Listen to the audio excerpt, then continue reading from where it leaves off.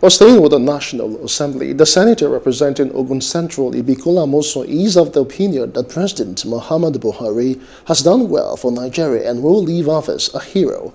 His message was presented by a representative at the meeting of the Ogun Council of Nigeria Union of Journalists in Ibadan. The representative said the 6 years of the APC have been better than the 16 of the opposition PDP.